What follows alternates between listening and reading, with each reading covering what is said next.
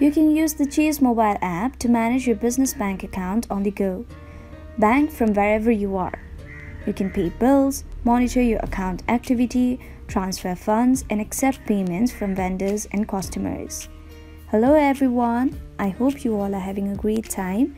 Today I'm back with another tutorial video, and in this video I'll be guiding you guys through the steps of downloading and logging into the mobile banking app of Chase Bank.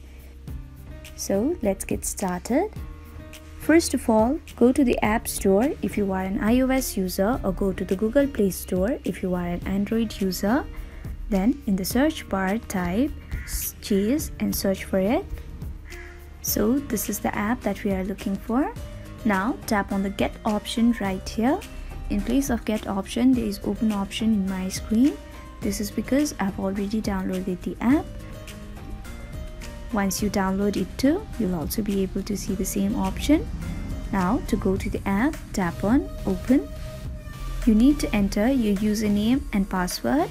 Enter the details asked here, and if you want your device to remember you, then check on this box right here, but don't tick it if you are using a public or shared device.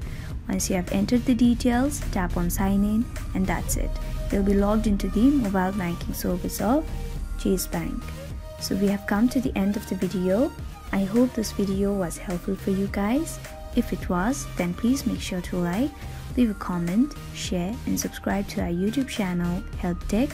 We'll be back with more such videos. Until then, have a great time. Bye bye.